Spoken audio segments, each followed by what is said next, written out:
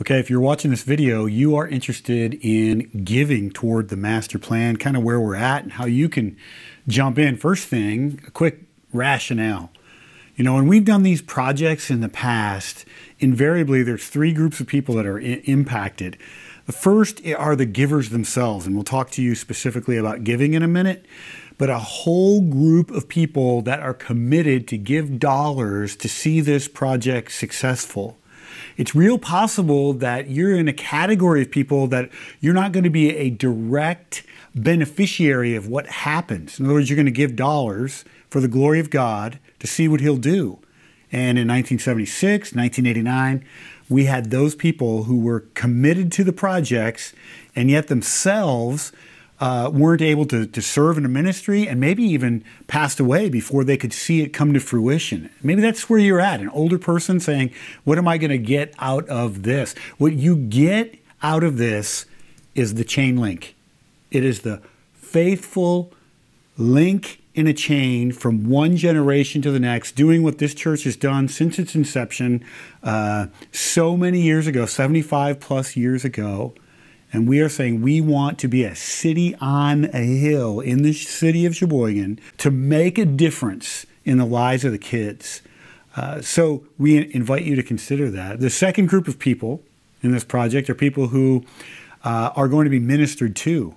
So we're going to set up new ministry places in this building from which we will make a difference in the people's lives of the city. So that means a secure children's area, and that means a beautiful, brand new commons. That room is not just a large room. It's a place where ministry is going to take place. And we're seeing this all over the place where we redesign our houses to have large open spaces to welcome and invite people in. And we're excited to see what's going to happen. So we'll see how God uses these spaces. We already have plans for the way the ministry is going to take advantage of the facility. And then the third person is probably not watching this video just yet, and that's the people who are not here yet.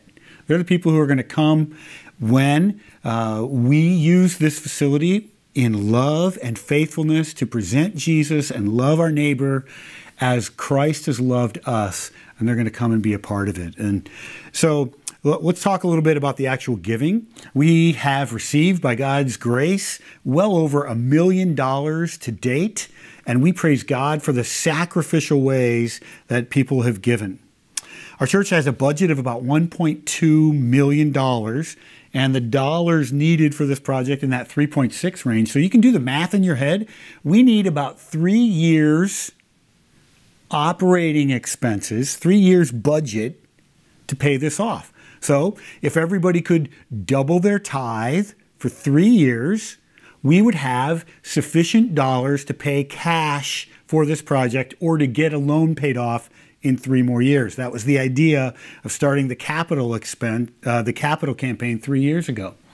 So we haven't seen everybody in the church give twice their tithe for 3 years, but we have seen substantial generosity. If statistics hold true, we have 275 givers in our church, which means we probably have about another 125 people who come to this church who could give.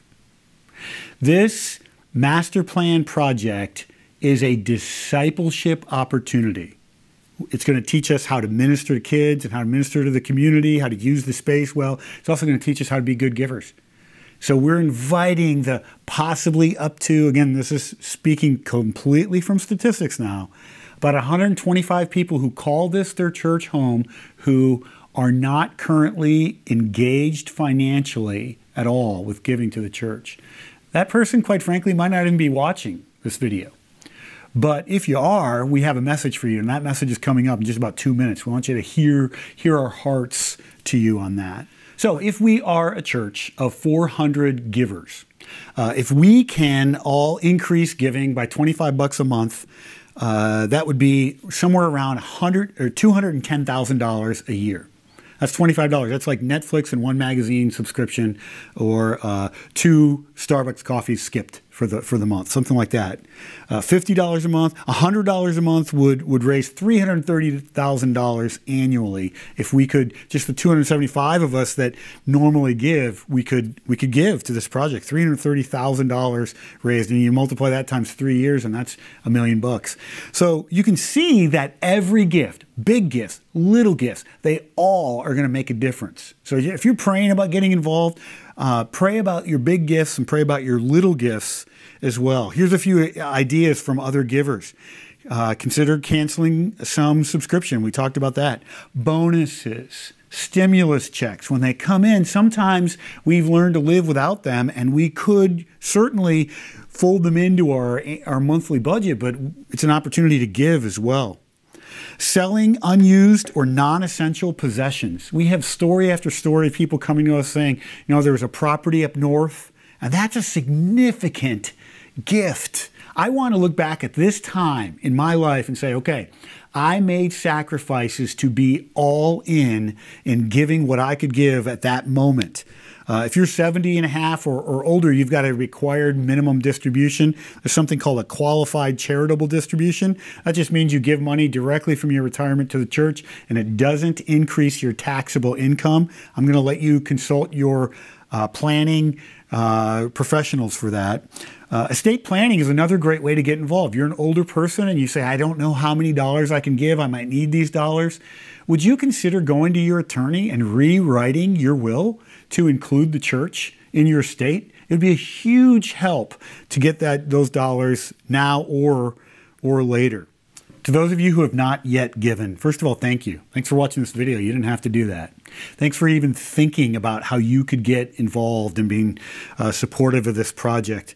If we have 200 people out there in the church, we definitely have 200 people that have given. We might have a total of 400 givers. We might have 200 people who have not specifically given to this project.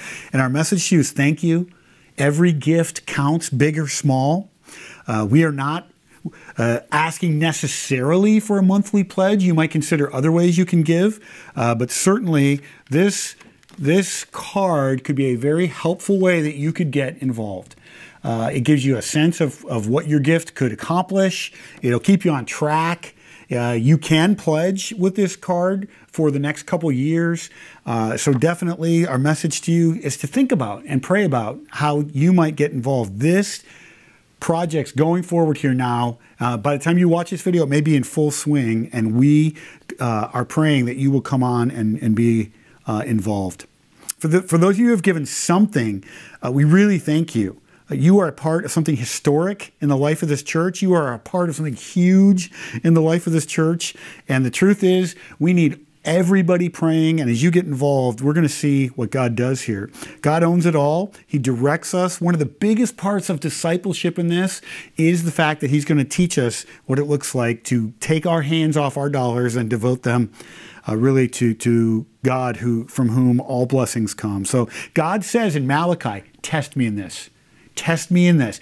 Give to me. This is the one place in Scripture where God says, I want you to put me to the test to see that if I give, if God won't be faithful to me as well. So this project is about discipleship, and it's about God's glory. To those of you who have given sacrificially already, you may go back to ask the Lord, can I do more? Again, I've got one friend that's now working on selling property and big gifts and talking to their estate planners. And these are things that we can do to really think through how we can be a part of it.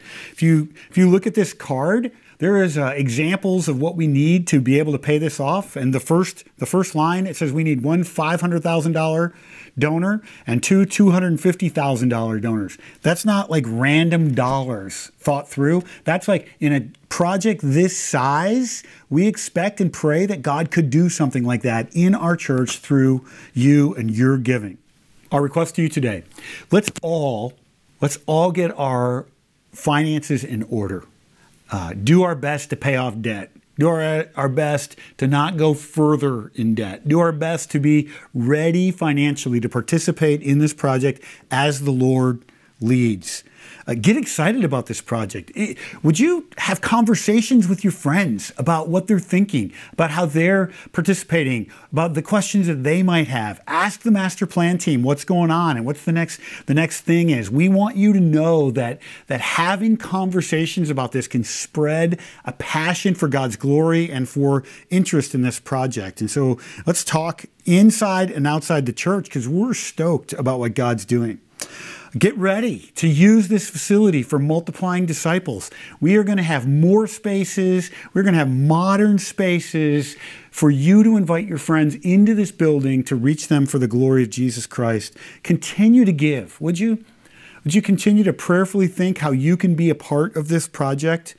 And in closing, thank you. Thank you for watching the video. Let's us together continue to seek the face of God. And when this project is over, like previous generations, we're going to see new people come to faith, new people grow in faith.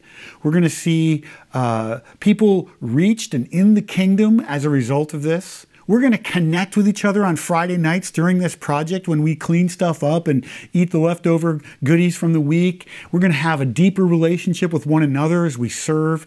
This project is just getting going, and as it continues to go, guys, we're going to see our hearts be transformed into the image of Jesus together. So thanks for watching this video. Thanks for prayerfully considering how you can jump in on board financially. If you have any questions at all, certainly the master plan team, the generosity team led by Johanna Wenig, Larry Walston would be a good person to talk to, Eric Lewin, Dean Becker, myself, Heather, we could go on and on, Travis Ruda. We would love to talk to you about your participation financially in this project. Thanks.